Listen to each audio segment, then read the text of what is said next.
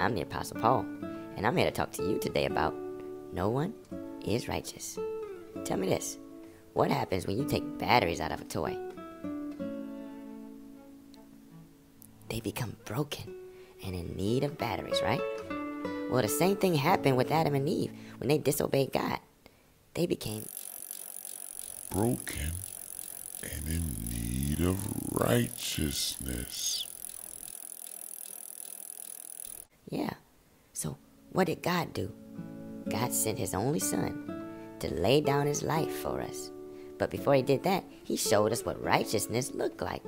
Jesus came loving people, caring for people, sharing gifts with people, healing people. Jesus showed love towards everybody. Everybody.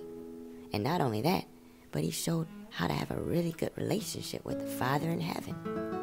Yeah. So when he laid his life down for us, and when he raised from the dead and ascended into heaven, guess what? He made a way for us all to receive the gift of righteousness. That's God living in our bodies, teaching us, loving us, showing us how to love, loving through us, living through us. That's righteousness. That's his righteousness.